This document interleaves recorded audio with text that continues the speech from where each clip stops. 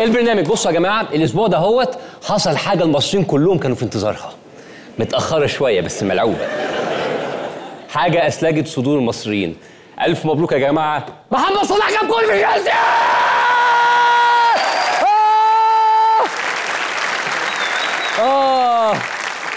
اول جول لمحمد صلاح في تشيلسي يا جدعان، الحمد لله.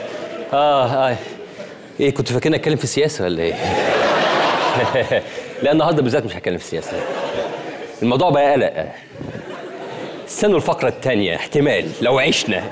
المهم الاسبوع اللي فات انا اكتشفت قد ايه زمايلي الاعلاميين بيحبوني أو كميه حب كان بيتدلدق عليا من التلفزيون والجرايد ومن كل حته. اتاري الاعلاميين كانوا شايلين ومعبين حب جواهم يا جدع. بلاش بعد كده يا جماعه تكتموا الحب عشان بيكمكم، ابقوا طلعوه اول باول. بس سيبكم الزياطين، في ناس محترمه الحقيقه، واولهم المؤسسه برنس الفن والهندسه، اخو عماد الاعلامي الجاد، استاذ عمرو اديب. وعلى فكره انا كمان بعرف اتريق، بس انا بتريق من غير ما حد يكتب لي حاجه.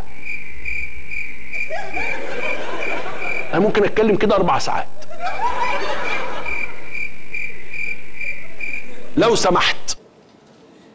4 ساعات؟ ربنا يديك الصحة. طب يا جماعة احنا قررنا نتعلم المؤسسة، ناخد المعلومة من المنبع، نتعلم الأستاذ عمرو أديب ازاي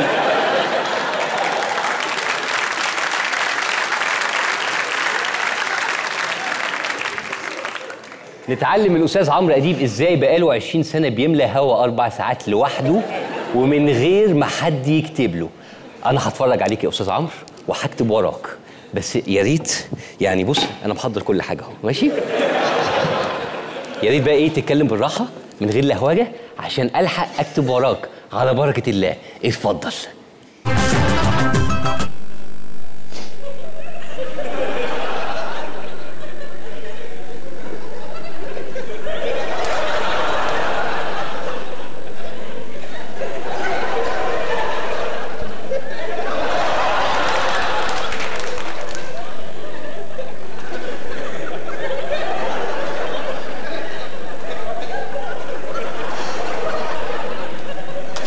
انما انت ثانية واحدة. انما انت يا اوكي، يعني معنى كده هوت 1.5 ساعة سكوت، يليها نص ساعة تفكير في السكوت، بعدين ساعة تانية سكوت ما بعد التفكير في السكوت، ثم ربع ساعة كده اندهاش ما بعد السكوت. أستاذ عمرو يا جماعة ده مؤسسة، الكرسي اللي جنبه ده قاعد فيه أكبر عقول في إعلامك يا مصر، كله عدى عليه. فأنا قررت إن أنا أتعلم من حضرتك. قول لي كده من الأول، أنت بتبتدي برنامجك إزاي؟ مساء الخير وأهلا بيكم في حلقة جديدة من القاهرة اليوم. النهاردة إحنا كنا طبخين بامية ورز. لا استنوا، أكيد ده تشبيه يا جماعة. الراجل ده يعني قاعد في المطبخ الإعلامي أكتر من 20 سنة، أكيد في معنى مهم ورا الكلام ده. في ناس بتستخدم الأكل عشان يبسطوا الأمور، يعني كوسة يعني واسطة، بلح يعني كلام فارغ، خيار يعني كلنا عارفين. كلام أستاذ عمرو أديب كله مهم. قول لنا يا أستاذ عمرو، بامية ورز جنب البامية والرز طبق بتنجان مقلي بخل وتوم ومعاه قرون فلفل. لا ده كده عك يا أستاذ عمرو. يعني هو أنت عشان ما فيش حد بيكتب لك تقوم تقرا من المنيو؟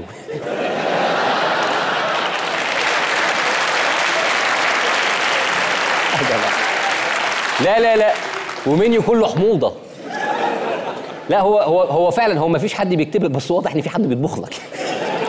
بس العك ده اكيد وراه هدف يا جماعه، هو اكيد بكلامه ده رايح في حته. الراجل ده عنده بعد نظر، انا هصبر عليه للاخر، زي ما المثل بيقول ادي العيش لخبازه. عندي عيش قابب بلدي جميل، فقعدت كلت بتنجان القعده كلها وبقيت سعيد جدا. فاحنا ممكن نكون سعداء باشياء قليله. بص يا استاذ عمرو، لما تقعد تاكل بتنجان طول القعده انت بتبقى سعيد، بس اللي جنبك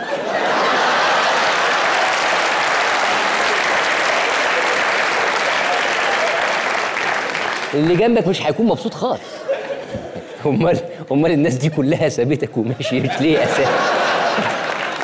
ما انت بتاكل بتنجان وتيجي البرنامج تنبسط وانبساطك ده يطلع عليهم وبتاع. اتاريك بتسكت السكتات دي كلها. الحموضه يا جماعه حموضه صعبه، الحموضه صعبه.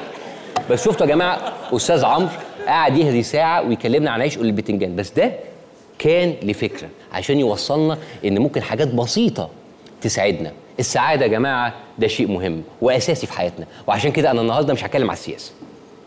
كفايه سياسه، انا النهارده هتكلم عن السعاده. الفقره دي ما فيهاش سياسه. اليوم العالمي للسعاده كان من اسبوع، وزي ما انتم عارفين ان المصريين والسعاده كده اتنين في حاجه واحده، وده عيد اساسي عندنا. سعاده يعني مصريين. اليوم العالمي للسعاده، بيقال ان اليوم النهارده اليوم العالمي للسعاده، اليوم اللي بتحتفل بيه بعض الدول. ناس كتير جدا بتسعد في الوقت ده من السنه. اما مصر للاسف كانت في ذيل قائمه مؤشر السعاده العالمي، جاءت في المركز 130. تسدد 130 على العالم في مؤشر السعاده. طب يا جماعه نبص على الجانب المشرق، احنا كده التوب في الكآبه الحمد لله. وده انجاز في حد ذاته. اما عن السعاده فمبدئيا احنا كده ضمننا ان في 129 دوله تانية اسعد مننا ممكن نهج ونروح لها في اي وقت.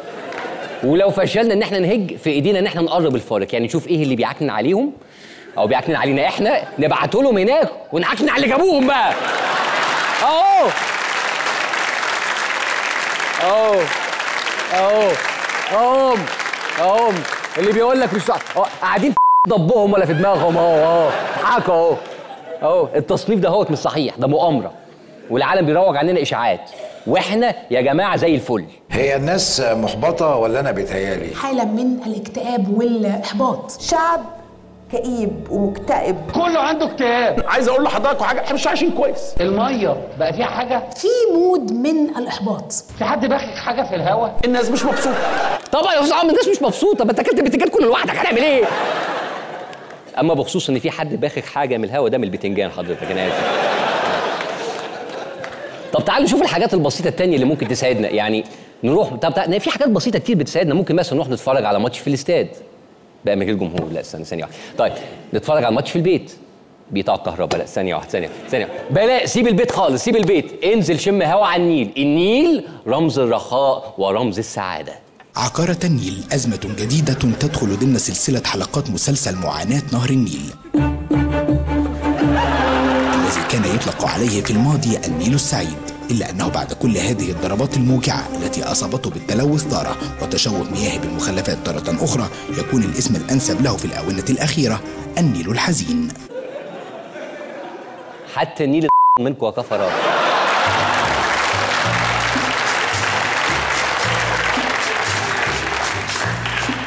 هذا وينبع نهر النيل الحزين من أعالي بحيرات ويجري إلى مصبه متناسيا أحزانه حتى يصل إلى البحر الأبيض المتوسط. ما هو طبيعي، حط نفسك مكانه. تخيل أنت ماشي والناس كلها من إثيوبيا للدلتا عليك، لازم تزعل. طب إحنا لو مش هنلاقي السعادة يا جماعة لازم نروح لها. أصل هنعمل إيه؟ نسكت؟ نحبط؟ ننتحر وننط في النيل ونغرق؟ هنعمل إيه طيب؟ خلاص بقى نعمل إيه؟ يعني نستسلم للنكد ده بقى وخلاص. تستسلم للنكد ده؟ في رجاله اما يبقوا متجوزين مره نكديه كل ما تزن كده يقول لها خلاص انت عايزه ايه؟ نجيب لك دي، نعمل نودي. هل احنا في مصر هنستسلم للمره النكديه اللي عندنا؟ مره؟ ايه الكلام ده يا استاذ عمرو؟ الكلام البيئه ده ما يطلعش من راجل كلاس زيك. انت محتاج تغير الناس اللي مش بيكتبوا لك. يعني كل النكد والهم اللي احنا فيه ده من واحده نكديه. طب ما نلاقيها ونخلص، يعني نلاقيها بقى ونخلص من الحدوته ديت. نابليون كان قال لك شرشله فم، يعني ابحث دائما عن المراه. لكن في المشهد السياسي دلوقتي لا، مش المراه، ابحث دائما عن مصطفى بكري.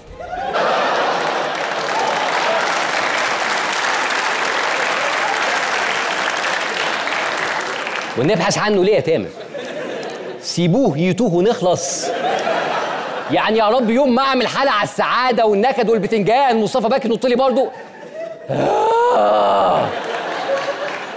ده طلع يا جماعه ان مش بس استاذ مصطفى بكري مش بيفهم في السياسه، ده طلع كمان بيفهم في حاجات تانية كتير. يمكن هو يقول لنا نلاقي السعاده ازاي. قول يا صاصه. ممكن يصاب بالفتور في الفتره اللي جايه، يعني احنا نزلنا وشاركنا وعملنا. حتى لو الرجال اصيبوا بالفتور الستات هتصحصحهم. الشعب المصري على الفتور ده شعب ذو نفس طويل جدا. الله الله الله الله الله.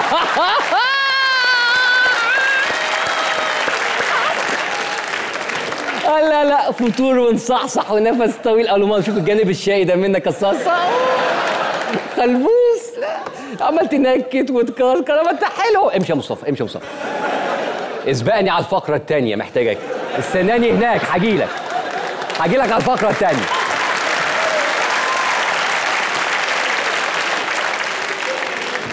كنا بنقول ايه؟ المصريين نفسهم طويل. فعلا يا جماعه احنا استحملنا كتير، ثوره في ثوره، استفتاءات في انتخابات، وبالرغم من الفقر والحاله الصعبه الا ان هم صابرين، ما تعبوش، وبيكافحوا، بيحطوا قرش على قرش عشان يقفوا على حيلهم. احنا الشعب المصري دفعنا 800 مليون جنيه منشطات جنسيه. لا معلش، لازم يكون لينا وقفه.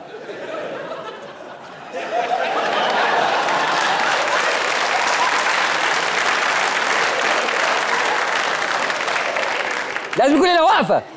800 مليون جنيه منشطات جنسيه، ليه يعني؟ الواحد بكام؟ القرص بكام؟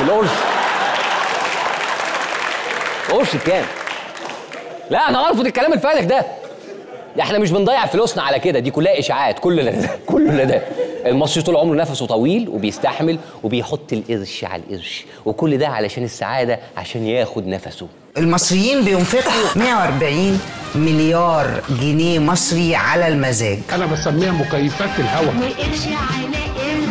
يعني مصر بتشرب سجاير سعادتك ومعسل ويضرب دماغين كده في بتاع المانجو ده.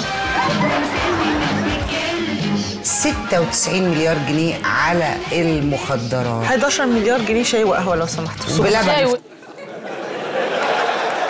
بلبن 11 مليار جنيه شاي وقهوه. احنا ما حسبناش البوفيه من امتى يا جدعان؟ ايه الارقام دي يا جدعان؟ يا خبر، 96 مليار مخدرات وكام بتاع معاه سكر. لا لا لا لا لا لا، ايه ده مش حد يلف لي سجاره عشان اركز في الكلام ده. لا استنى. لا بصوا يا جماعه، احنا مش بنروج للمخدرات. شبابنا بيضيعوا. ادمان الحشيش، شم بودره، شم شرابات. بالنسبه لشم الشرابات ده بقى بالذات انا مريت بتجربه شخصيه معاه. واحد صديقي كان مدمن شرابات، بس يلا بلاش ذكر اسماء عشان الفضايح.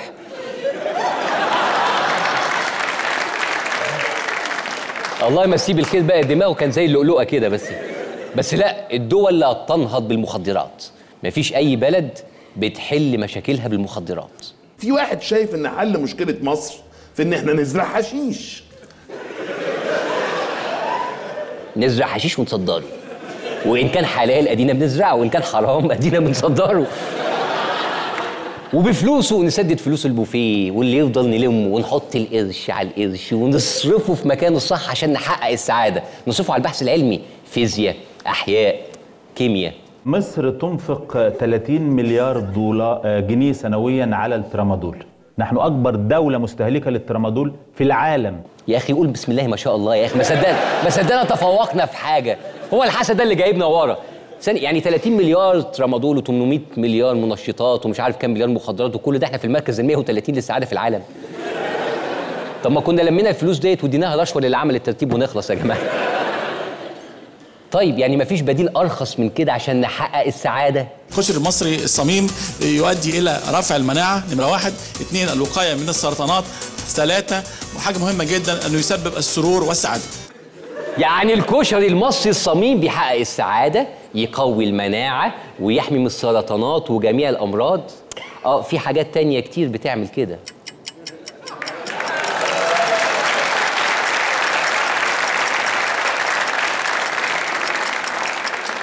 طب خلاص يا جماعه، اظن بعد موضوع الكشري ده مفيش سعاده بعد كده. يعني بلاش بقى الكلام بتاع الاحباط والزعل والاكتئاب. يعني هيكون في كام مكتئب في مصر؟ 2 3؟ عدد المكتئبين في العالم لا يقل عن 300 مليون. ومنهم مليون مكتئب في مصر. ده انت ايه السعاده اللي انت فيها دي؟ انت طالع واكل كشري ولا ايه؟ خلاص يا جماعه، الخبر اللي اكيد جالنا من كبير كهنه امون. يبقى عندنا مليون مكتئب في مصر. يعني ولا ترامادول نافع ولا حشيش نافع ولا كشري ولا بتنجان نافعين. طب نعمل ايه عشان نحل مشاكلنا ونلاقي السعاده؟ ايه يعني ما واحد يروح لدكتور نفسي؟ من منا في مصر يجرؤ الآن على إنكار ذلك إلا أن يكون مريضا ميؤوسا منه؟ ده جابر راح لدكتور نفسي، ده جابر مريض، ده كلها، ده مش عارف ايه كده. استرح، تمدد، استرخي، ريلاكس. أهلا بك. اهلا بك يا يوسف يا اخويا. انت فاتح كشك مساج في ظهر الاستوديو ولا ايه؟ عندكم حمام مغربي طيب؟ طب شوف جابر عشان شكله تنس. طب يا جماعه، اول خطوه انك تعترف انك عندك مشكله، يبقى نروح كلنا لطبيب نفسي وهو يقول لنا احنا كمصريين بنشتكي من ايه. المصريين دلوقتي عندهم حاجه سياسايتس، يا لطيف، التهاب اللوز اسمه تونسيلايتس، يا ساتي، التهاب المعده اسمه جاسترايتس، قولون كولايتس. فكلمه ايتس يعني التهاب. نعم. في التهاب سياسي في المصريين. ايتس؟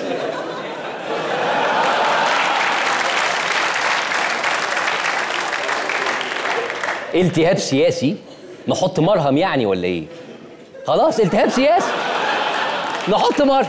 يعني احنا كده وربنا من كتر السياسه. ايه ده؟ يعني كل مشاكلنا وقرفنا واكتئابها سبب السياسه واللي بنتفرج عليه في التلفزيون السياسه. طب واعراض الالتهاب السياسي ده ايه يا دكتور؟ ان احنا دلوقتي في وضع غريب جدا، في اسهال كلامي وفي امساك عقلي. لا يعني هو مش معنى ان الاخبار اللي في التلفزيون عندنا اسهال، لا.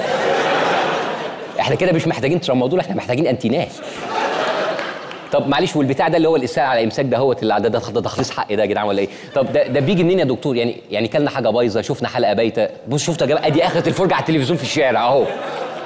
طيب نابع عن ايه؟ طيب نخلي بالنا من ايه؟ ايه السبب في كل الاحباط والاسهال؟ وايه اللي بيمنع عننا السعاده ده؟ كل الناس 15 برنامج، ما فيش غير كذا وكذا وكذا والاخوان وبتاع. اخبار اخبار اخبار اخبار. بتفتح وتشوف اشياء كلها محبطه. يعني انا عن نفسي ما عادش عايزه اشوف تلفزيون، مش عايزه اشوف اخبار، خلاص تعبنا. يا ستي افتحي سبيس تون، مش هتلاقي فيها اخبار ولا حاجه. صح، يبقى هو ده الحل، سبيس تون. ايوه، احنا نسيبنا بقى من الهم والقرف بتاعت القنوات والسياسه ونشوف حاجه فيها تجديد. اصل انت بتتفرج دلوقتي على التلفزيون كل شويه تلاقي الكلام هو يا مصريين انتوا بتتعرضوا للمؤامره، يا اولاد البلد مفيش بديل، يا ابناء مصر هذا هو رئيسكم الجديد. خلاص سبيس تونز ما فيهاش الهم ده خلاص. يا ابناء امبلينيا، اقدم لكم حاكمكم الجديد.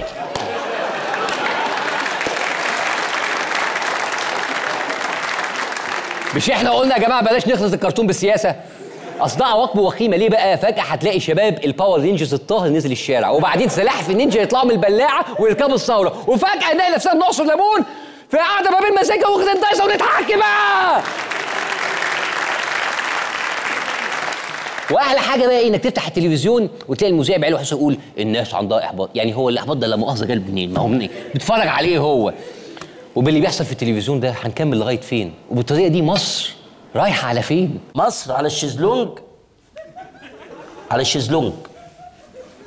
مصر قاعده كده بقى بيقولوا لها مالك. مش بس مصر اللي على الشيزلونج يا جابر، كلنا باقيين على الشيزلونج. انا تعبان، نفسي افضفض، نفسي اتكلم مع حد. ايه ده؟ ومعانا اتصال تليفوني تقريبا. ايه ده؟ احنا معانا جماهير ونقول الو. الو الو. لا لا لا، ايه ده؟ ده مش صوت جماهير. امال حضرتك مين؟ انا ابو جماهير، انا الشعب.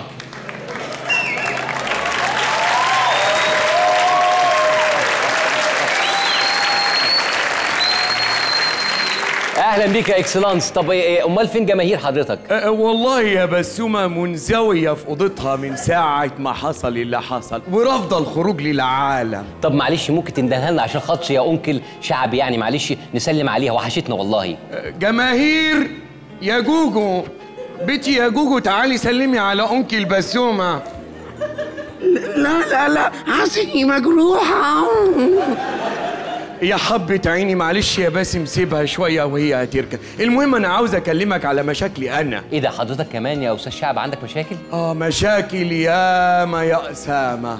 باسم معاك حضرتك باسم. أيوه. مهموم يا بسوم. مفهوم. تعبان يا جهاد. يا ريت تخشي في الموضوع بسرعة يعني. ايه يا باشا؟ عشان وقت البرنامج بس يا استاذ شعب. عندي التهاب سياسي. انت مش حضرتك دكتور؟ ايوه. طلع لي حاجه قذره هنا حتى بص. لا مفيش داعي يا استاذ شعب. اتفضل معلش اتفضل. المهم طالما هنفضفض بقى يا بسومه استناني كده ثانيه واحده. تعمل ايه؟ هستلقي بس ثانيه واحده. هي كانت بتعملها ازاي البت دي؟ كانت هنا انت هتعمل ايه؟ هوب لزوم الفضفضه بس يا بسومه. اتفضل يا فندم. بصي بقى يا بسومه، عندي بقى ايه مشكله في التلفزيون. ايوه. جاي لي احباط، بقيت اصدق المؤامرات والمخططات والمصارعه الحره. بتصدق المصارعه الحره للدرجه دي؟ والله يعني ديك النهار ابن البواب بيرجع لي البيع، عملت له هوب اسلام يعني. لذيذ قوي يا عم الشعب، شكلك كده شعب ابن نكته. بلاش سيره الام لو سمحت. انا متاسف باسم. انا يا بسومه زهقت من ام التلفزيون خالص، كله احباط وقرف. يعني اول امبارح جالي اسهال كلامي. جالك اسهال كلامي؟ لا اسهال عادي، حاجه قذره يعني. وتقريبا من التلفزيون، فانا قررت اني ولم اشاهده بعد اليوم. لا لغايه كده ولا. يعني ايه الكلام ده؟ هو اوعى تقفل التلفزيون. لا انا هقفل التلفزيون. هقفل فين ابن الريموت ابن ده فين؟ مش هتقدر تقفل التلفزيون. لا هقفلك التلفزيون. لا كان غيرك اشطر يا حبيبي. هاتوه.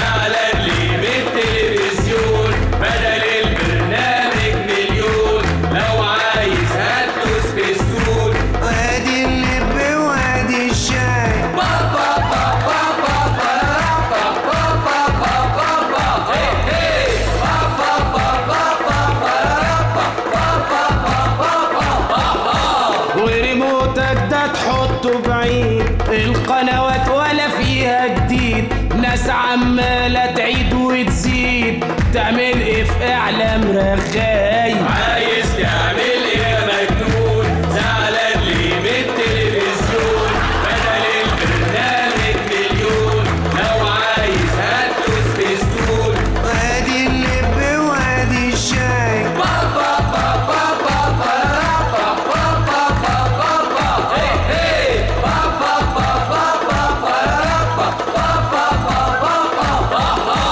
كشرت وجالك احباط، وسمعت الاعلام زياط، ونافوخك بقى جاز مرباط، والمنطق راح في الباي باي. عايز تعمل ايه يا مجنون؟ زعلان ليه من التلفزيون؟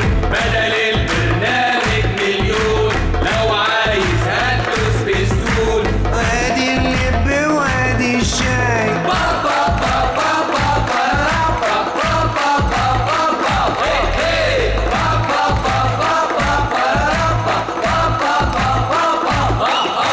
اخبار عاملالك تشويش، فيها ايه ما تطنش هوعيش. مشيها ترامادول وحشيش، واسأل شادي تجيبه ازاي.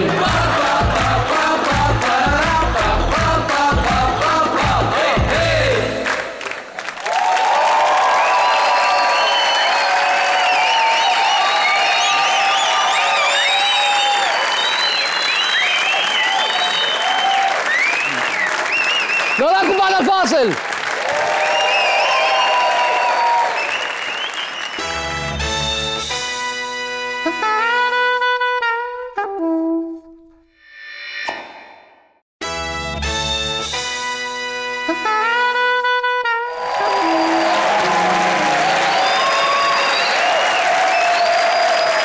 اهلا بكم مرة اخرى في البرنامج. زي ما قلت قبل كده الاعلاميين الاسبوع اللي فات كانوا نازلين فيها حب لكن الحب مش كل حاجه. هم كانوا الحقيقه متضايقين مني بسبب حاجه معينه. هم غالبا كانوا عايزيني اعمل معاهم حاجه معينه. يا باسم انت ليه مش معانا؟ احنا في دايره، انت حاجه من اتنين، يا انت جوه الدايره يا انت بره الدايره. يا اخي من خلال السخريه اقف معانا، حسسني يا اخي انك معايا.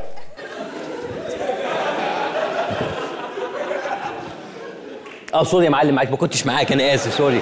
كنت بتقول ايه؟ هو قال ايه ده وايه ده؟ انت بتقلب شاي ولا بتقور كوسه ولا ايه ده؟ عايزني اعمل ايه؟ يا عم انا معاك والله. هو لازم يعني اقعد جنبك في جنب المكتب وافضل ساكت طول الحلقه عشان تاكد ان انا معاك؟ يعني عايزني معاكم جوه الدايره؟ هتكفي طيب؟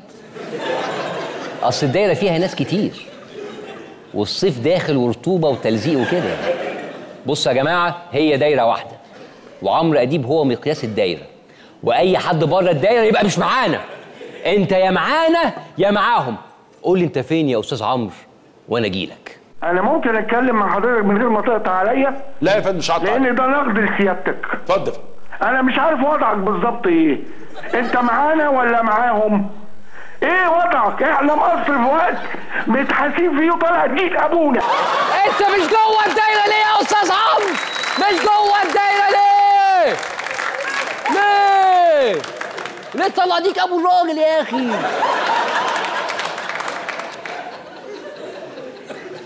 شغلني يا استاذ عمرو، شغلني تقول لي تعالى معانا في الدايره وتزوغ انت من الناحيه الثانيه؟ ده انا جاي معاك انت تسيبني؟ ده انا مش عارف حد هناك الا انت. ايه بس معقول استاذ عمرو طلع بره الدايره؟ يعني دي دايره اساسا مرسومه حواليه يعني. طب نتاكد طيب، يمكن راح الحمام وراجع يعني. مفيش شبكه في الدايره، راح يعمل مكالمه وجاي يعني. اعذره. طب يا استاذ متصل، انت قافش على استاذ عمرو ليه؟ عايزين نعرف وضعك ايه بالظبط. انت مع السيسي ولا ضد السيسي؟ ضد السيسي؟ ده انت جايبني في الدايره تلبسني بقى. لا لا لا لا لا لا لا، انا كده اخاف اقعد معاك جوه الدايره. لا، واحب اوجه تحذير للاطفال، اي حد يستدرجك ويقول لك تعالى جوه الدايره ما تروحش معايا. معروفه يا استاذ. ميرسي ميرسي. خدوا وقتكم خدوا وقتكم خدوا وقتكم. انا قاعد في الدايره قاعد في الدايره. معروف يا جماعه ان استاذ عمرو اديب معارض شرس للسيسي طول عمره، وطول عمره بيعارض ايه يا جماعه؟ يعني ما فيش كبير مسك البلد دي الا استاذ عمرو عارض الكبير ده. بمناسبه الكبير، خلاص يا جماعه افرحوا هيصوا، الكبير خلاص جاي. الحمله بتاعت الاوت دور او البانرز او اللافتات اللي مكتوب عليها اتقل يا شعب الكبير جاي، عاملينها زي التيزر. التيزر دي في مجالنا حاجه كده زي التشويقيه. احنا ناقصين نصحى الصبح نلاقيهم مصدرين لنا التيزر ده ليه يعني؟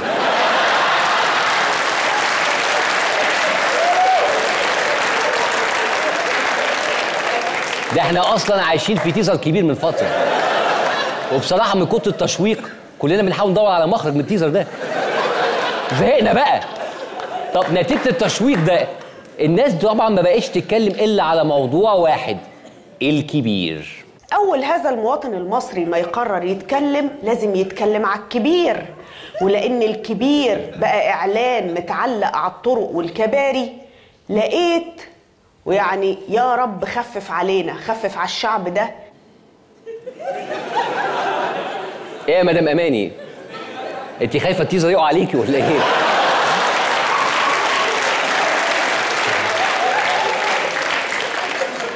دي اعلانات في الشارع يفط يعني، يفط. مش مستحمله كل ده. يا رب خفف علينا اللي بنشوفه في التلفزيون بقى. بس انت شاغله نفسك بالموضوع ده هوت ليه؟ الشعب كله عمال يتكلم مين الكبير والكبير اللي جاي. هل الكبير بالبيادة ولا بالكوفية؟ هل الكبير من أمريكا ولا من روسيا؟ قررت أبذل مجهود لأن أنا كمان معرفش مين الكبير. هل الكبير بالبيادة ولا بالكوفية؟ هل الكبير من أمريكا ولا من روسيا؟ أكون أو لا أكون؟ ابذلي مجهود يا أماني، يمكن نصدقك، يمكن نصدقك، يمكن نصدقك.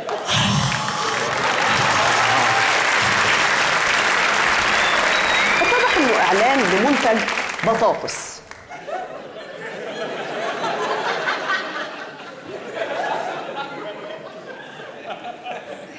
الكبير طلع بطاطس؟ يا لسخرية القدر.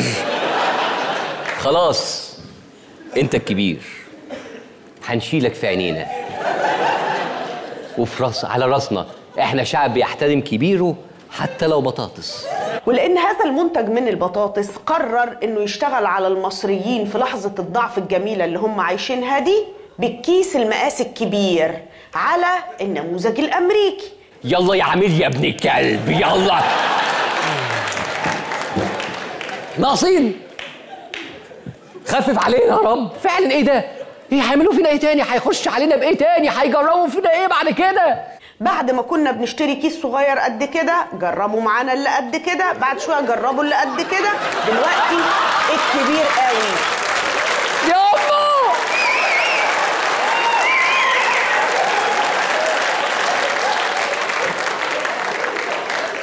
مش عايز اجرب، مش عايز اجرب خلاص.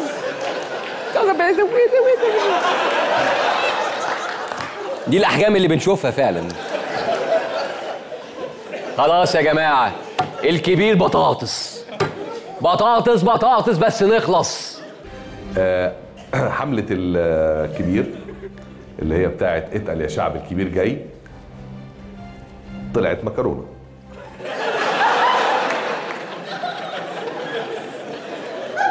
مره بطاطس ومره مكرونه. هي الانتخابات الرئاسيه هتتعمل في كارفور ولا ايه؟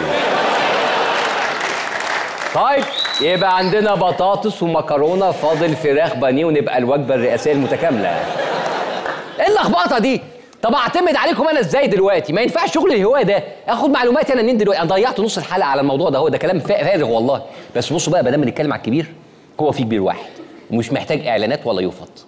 هو عنده يافطه واحده بتعلن وتشوق ونادرا ما بتدوق. امر الترشح للرئاسه. ايوه ده يحصل. اعتقد ان ذلك سيتم بعد الاعلان عن نتيجه الدستور مباشره. غدا يعلن الفريق اول عبد الفتاح السيسي. فريق السيسي سيعلن خلال الساعات القادمه. الساعات قد يكون اليوم. نعم قد يكون اليوم. من 16 الى 18 فبراير. اعتقد انه سيكون الثلاثاء القادم. يوم الثلاث اللي جاي بعد فريق الجمعه مباشره. لا ده كده تيزر بقى يا مصطفى، كده تيزر كتير. ما تشوقناش يا اخي.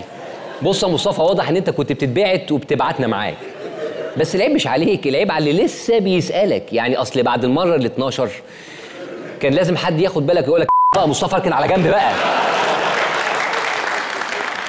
يا استاذ بكري، ده احنا وثقنا فيك في مئات السنين اللي فاتت. يعني انت بتعرف الكلام ده منين؟ ايه قدراتك الخاصه؟ في اللقاء الاول مع سياده المشير قال فيه كلاما يشتم منه انه قد قطع الامر فيما يتعلق بانتخابات الرئاسه. يشتم؟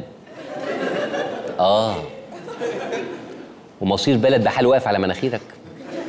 يعني لو جالك دور بلد كلها ايه يا عم؟ وانا عمال اقول لك اسبقني على الفقره الثانيه وحضر نفسك، وبعدين تقول لي اشتم. اطلع بره الفقره يا مصطفى. خلاص يا مصطفى، انا رميت طوبتك خلاص، انا مش هصدقك تاني. قال يعني كنت بصدقك من قبل كده بشوف. بعيد بقى عن الشمشمه، حد يقول لي المشير السيسي كان ناوي يترشح امتى؟ اخر حاجه جواب نهائي. السيسي سوف يترشح يوم الاربعاء القادم. يعني كلام نهائي؟ ده جواب نهائي. نهائي. تهيألي خلاص هل هلاله وثبتت الرؤيه. دم البدري بدري والايام بتجري. انا ما بتكلمش عن شهر رمضان، انا بتكلم عن عبد الفتاح السيسي. تات يا تامر، هو انت يوم ما تذيع لنا خبر زي ده تذيعه من بره الحمام بتاعكم؟ انت اشتميت الخبر جوه وطلعت تذيعه ولا ايه؟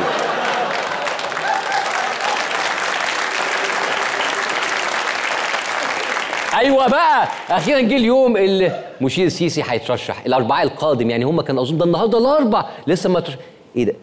هو لسه اترشح؟ هيعتزم الترشح؟ الاتنين زي بعض. عادي. طيب بصوا يا جماعه، بصراحه الموضوع ده حصل واحنا داخلين المسرح، واحنا من ساعه ما رجعنا واهم قرارات في البلد دي بتتاخد اربع وخميس، مش عارف ليه.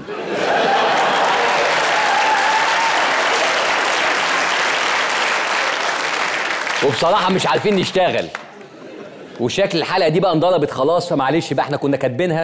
بصوا يا جماعه، احنا كنا محضرين سيناريوهين مختلفين تماما. في سيناريو كده وسيناريو كده. السيناريو الاولاني، يا ولاد المشير السيسي هيبقى رئيس. ايه الله اكبر، هو ده مكانه المناسب، هو ده مكانه الصح. الحمد لله، كده هيحافظ على مصر. الحمد لله، كده هيسكت كل الكلاب والمغردين اللي بيتكلموا. الحمد لله. شكرا خالد، شكرا. وده يا جماعه كان موقف البرنامج في حاله لو كان المشير السيسي قرر ان هو ما يترشحش. يا اولاد المشير السيسي هيفضل وزير دفاع. ايه؟ الله اكبر، هو ده مكانه المناسب، هو ده مكانه الصح. الحمد لله، كده هيحافظ على مصر. الحمد لله، كده هيسكت كل الكلاب والمغردين اللي بيتكلموا. الحمد لله. خلاص يا جماعه، شكرا خالد وايمن على حماسكم، شكرا جدا.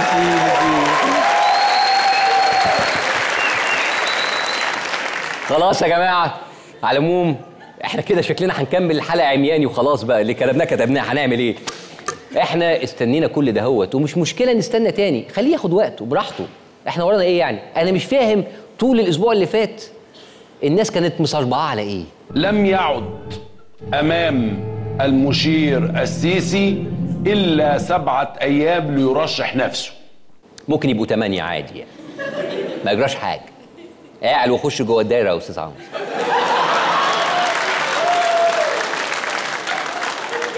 يترشح 30 مارس، 35 مارس، 48 مارس، عادي يعني. ده لو مارس خلص وما ترشحش مارس هو اللي خسران، عادي. ده شرف لمارس.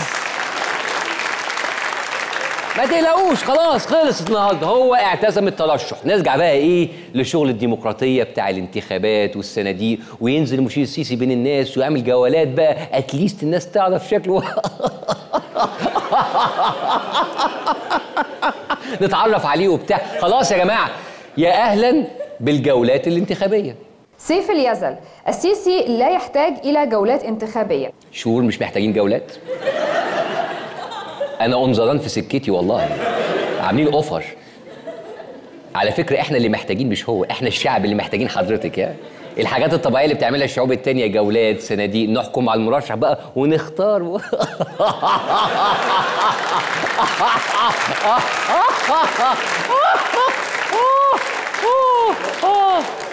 بس بصراحه يعني موضوع الجولات بقى وهي والناس تتلم وزحمه وفراشه وكهارب ومعلش حاسبني يا باشا على حق الكراسي، ده كلام قديم.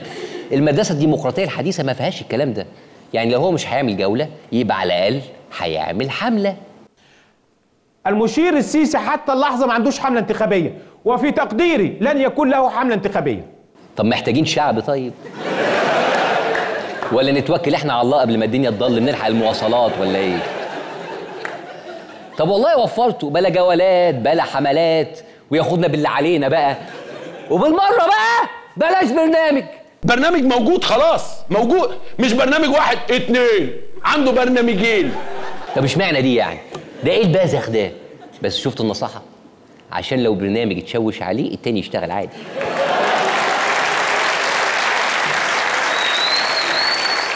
خلاص يا جماعه الموضوع خلص. احنا بقالنا 9 اشهر عايشين في تشويق، في تيزر.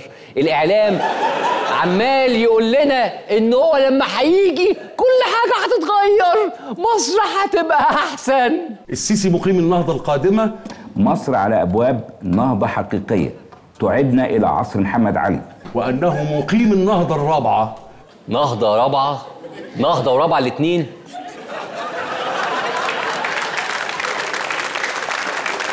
يا ابني انا تعبان يا ابني، ما تغلطنيش يا ابني، ما تغلطوش اللي جابوني بقى. ده انا بقيت ماشي بكيس دواء، حرام عليكم، في ايه؟ انا هعيش لكم النهارده مش هعيش لكم بكره، يعني يبقوا استنوا لما اموت وابقوا انهضوا براحتكم، ولا بيعوا الشقه ولا اي حاجه. النهضه ده احنا راقدين يا بابا من النهضه الاولانيه خالص. نتعدل في قعدتنا بس وبعدين ننهض. يعني اوعدني بقى ده جاز ضغط. والله بجد حاجات غريبه بتحصل. يعني اوعدني بمشروع تقدر تنفذه، كلام واقعي، حاجه ينفع اشوفها بعينيا. أنا لديه مشروع اختصروا بكلمه بسيطه، عاوزين مصر تبقى قد الدنيا. ايوه هي دي. استنى، مصر مش ام الدنيا، مش أم الدنيا. مصر هتبقى قد الدنيا. الله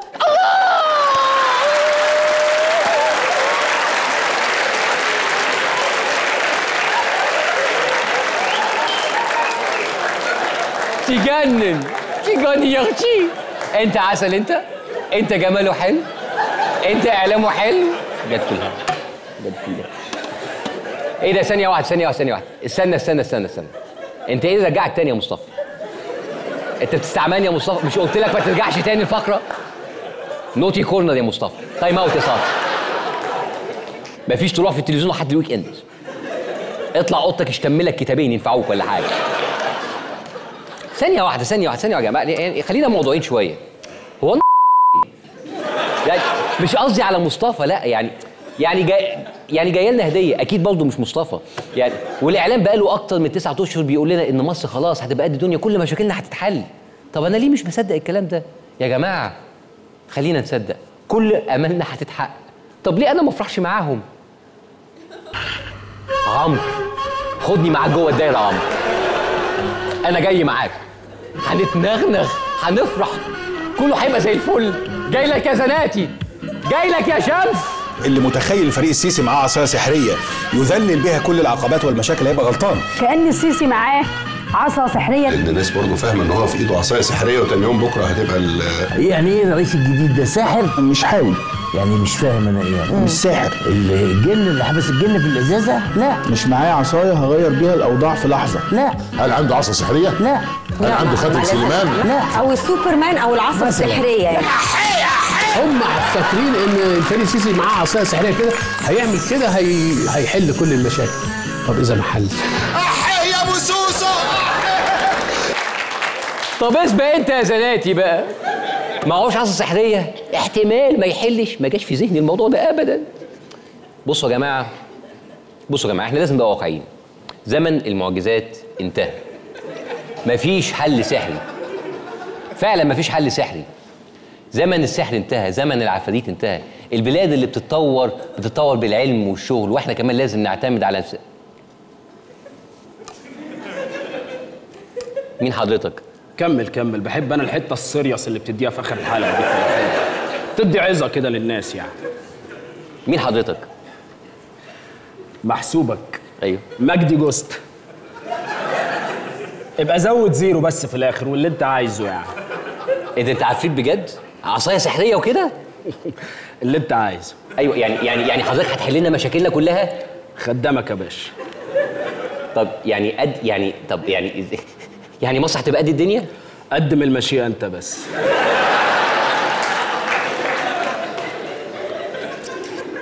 ايوه يعني هتبقى قدم المشيئه يا باشا، قدم المشيئه. طب ان شاء الله كل حاجه هتبقى زي الفل، بس في حاجه واحده بس. اتفضل حضرتك. ما بشتغلش خميس وجمعه انا. ماشي، عندك بقيه الاسبوع حضرتك. وحاجه تانية كمان، ما بحبش الزن. هعمل لك اللي انت عايزه بس من غير زن، هتزن هعمل معاك الاذيه، ماشي؟ لا براحتك خالص، بس المهم في الاخر معاك عصا سحريه. انا عفريت يا باشا. ايوه ده هاني بقى. ثانيه واحده بقى. كانت ام مارد عملت لي الشنطه. ده الشاحن، ده بتاع الحموضه عشان للتسلخات، الصيف داخل انت عارف.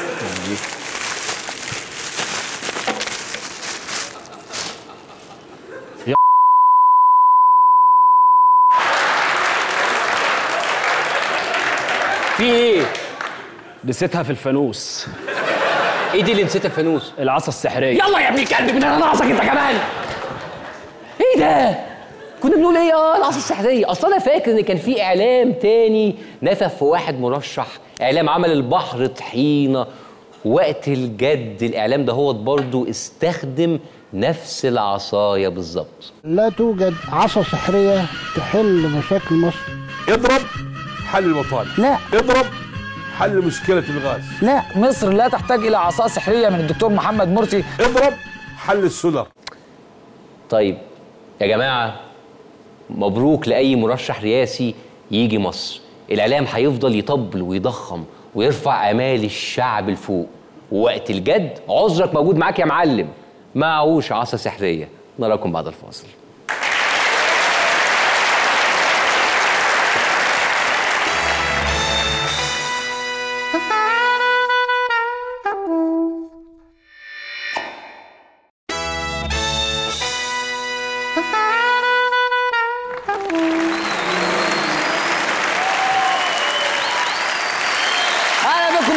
في البرنامج. بصوا بقى، احنا دايما بنحاول في الفقره الثالثه ان احنا نغير، ان احنا نجيب مواهب مختلفه، نجيب عروض مختلفه. النهارده احنا حاجه اول مره نعملها، صوت رائع جدا زي ما بيقولوا كده بالعربي، ياخذكم الى عنان السماء. حلو عنان السماء، بلاش عنان. المهم، فاحنا انا سعيد جدا ان احنا النهارده نقدم واحد هيدينا 3 اغاني مختلفه تماما، ما بين اغاني عاطفيه، اغاني انشاديه. محدش قبل كده عمل هناوت انشاد ديني هناوت قبل كده. انا سعيد جدا ان انا اقدم لكم علي الهلباوي.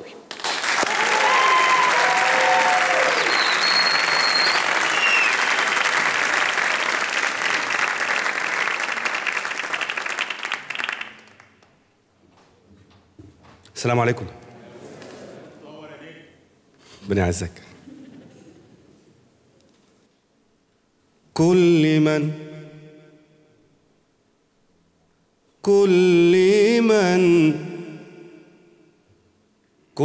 من يفهم عني ما أقول، فصل القول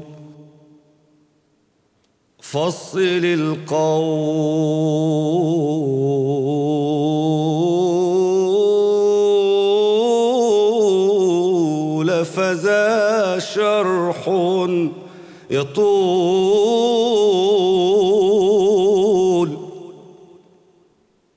أنت لا تعرف إياك ولا تدري من أنت ولا كيف الوصول.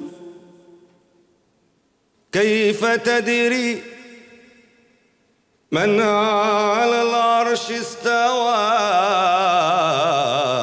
لا تقل كيف استوى، كيف النزول؟ كيف تجلى الله أم كيف يرى؟ فلعمري ليس ذا إلا فضول. هو لا أين ولا كيف له، وهو في كل النواحي لا يزول. هو لا أين ولا كيف له، وهو في كل النواحي لا يزول. جل ذاتا وصفات وسماء، وتعالى قدره عما نقول.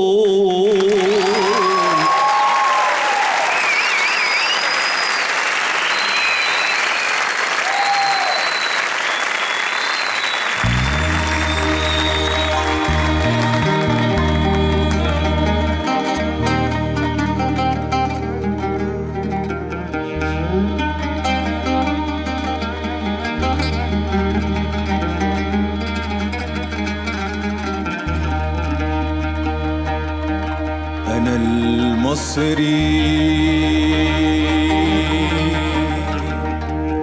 كريم العنصري،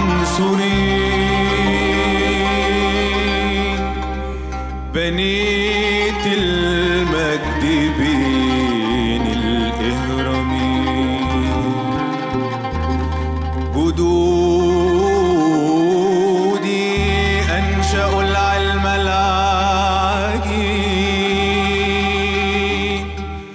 ومجرى النيل في الوادي القصير. لهم في الدنيا آلاف السنين، ويفنى الكون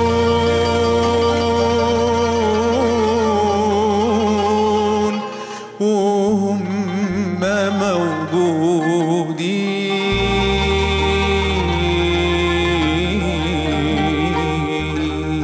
أنا المصري، أنا المجنون،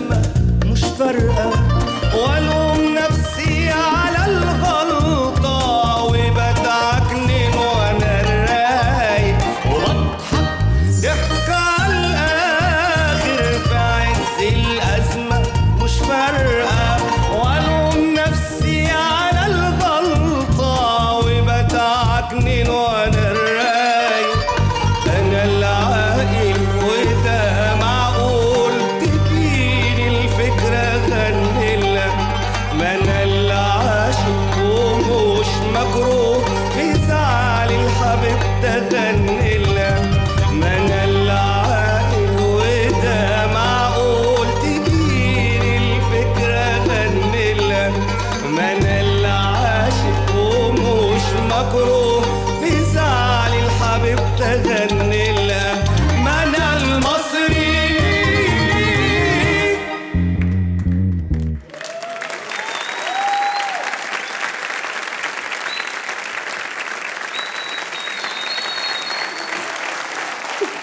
لسه ما خلصناش يا جماعه، فاضل لنا اغنيه واحده بعد الفاصل على فكره. خلي بالك لان الناس اللي بتغني حلو عندنا بعد كده بيتمنوا في حته تانية، خلي بالك. نراكم ان شاء الله بعد الفاصل.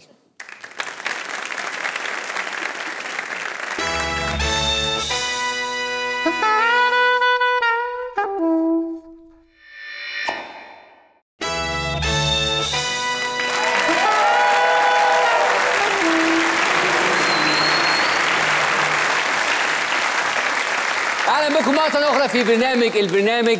الاغنيه الاخيره ديت كسبت جايزه احسن اغنيه عن فيلم ميكروفون 2011. بعت لها مرسيل. صح، مرسال لحبيبتي. مرسال لحبيبتي. انا ما بزني، انا عارفها مرسال بعت. طيب اخر اغنيه ان شاء الله مع استاذ علي الهلباوي.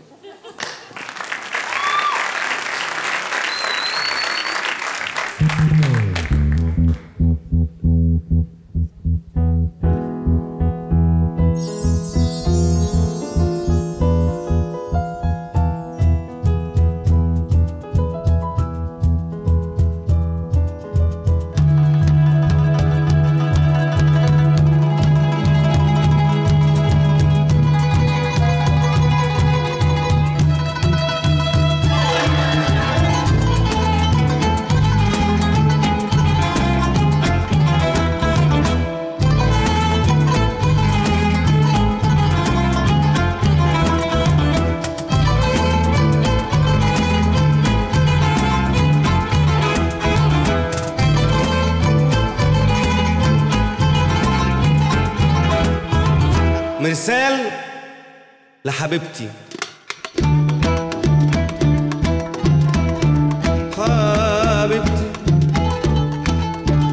حبيبتي شرطة مايلة فراغ وهكتب ليه حروف اسمك ما هنت في قلبي ساكنة القلب عارفة بقصتي وحالي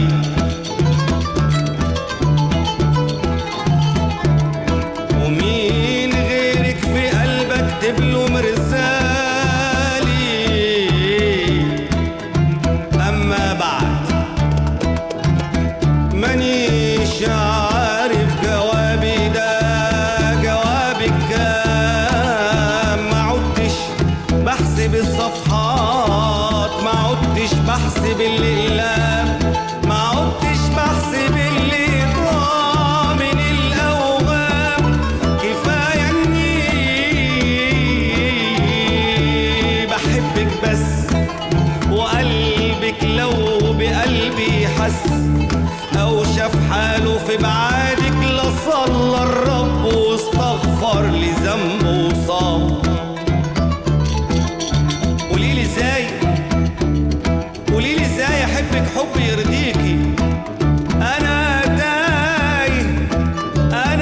تايه ونفسي اوصل اراضيكي. ده لو كان الهوى بالزهد انا اسيده، ولو قلت ان حبك صوم انا اعيده. ولو حبك فداه قلبي اقطع قلبي 100 مره واقدم لك عناقيده. وبتقولي بحبك ليه وهو القلب متعذب كده بايدك؟ بحبك حتى لو باب القبول اتسد، وهتخيل صدى صوتي بياخد كلمته ويرجع معاه الرد. ولو قلتيلي 100 مرة أنا عمري ما حبيت حد، هزيد الكلمة 100 مرة. دي نقطة مية بالمطرة إذا فاضت تهد السد. ويا ما في نفسي يا ما في نفسي تيجي القلب وتحني. ولازم تعرفي إني لا أنا عفريت ولا جني، بحبك بس إيد أقصر كتير مني. فمش هقدر اجيب لك من الدهب كفه واجيب لك من الياقوت كفه ومش هقدر اجيب الوالي في الزفه ومش هقدر اجيب لك بيت يموت القطر لو لف في حمام لفه كفايه اني بحبك موت وحب الناس ندامه وعار وحبي عكسهم عفه.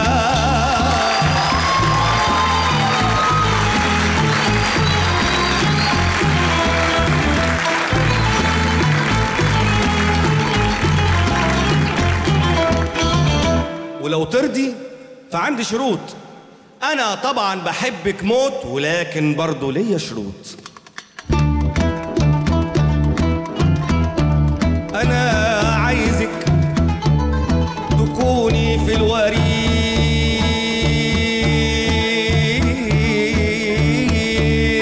دمه وتبقي في عقلنا همه وتبقي ورد جوه القلب غيري يشوفه يتحسر ولا يشمه. وعايزك تفهميني لو كلامي يطل من رمشي وعايز رمشك الجرح صراط يجرح فؤاد غيري ما يرحمش وانا اجيلك اعدي فوق صراط رمشك ولا خافش. وحتى لو وقعت في يوم من الخضة أقع في عينيكي واتوضى واصلي ركعتين لله وابوس نن العينين وامشي لنا طماع ولا في طبعي الأنانية. جناين قلبي راح تفضل ولو طال البعاد فاتحة بحبك قلتها بالكسرة نفسي اسمعها بالفتحة.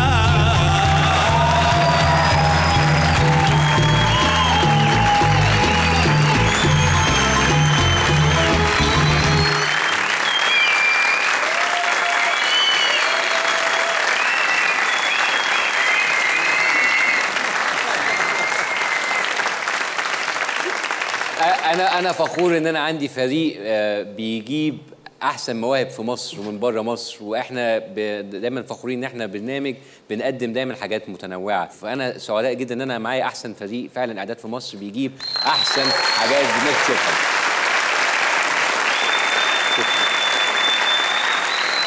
طيب الكلام على الفريق، تحب انت تقدم الفريق بتاعك؟ اتفضل. بس أنا حابب أقول لكم كل من الابتهال اللي أنا قلته الأول كلمات سيدنا أنس بن مالك وألحان والدي الشيخ محمد الهلباوي الله يرحمه، والأغنية الثانية أنا المصري كلمات كريم أبو المجد وألحان العبد الفقير لله. الأغنية الثالثة مرسال لحبيبتي ألحاني وكلمات الأستاذ الشاعر أشرف توفيق.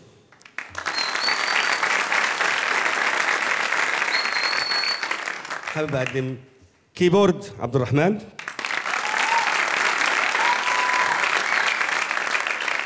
وهبة بيز، زيزو فوكال، محمود عود، كمانجا خليفة، قانون أحمد القمري، بركشن عبد الله، وبركشن حسن محمد. وحابب اشكر باندي مانجر ايمن بكار. شكرا يا جماعه، اشكركم جدا انتوا جيتوا الليلة، وان شاء الله تتفرجوا على الحلقه دي تاني يوم الجمعه، وفي ترددات جديده يعني لو اي حاجه يعني بتفرجوا على الترددات الجديده. وشكرا جدا ليكم، تصبحوا على خير، نشوفكم الحلقه الجايه ان شاء الله.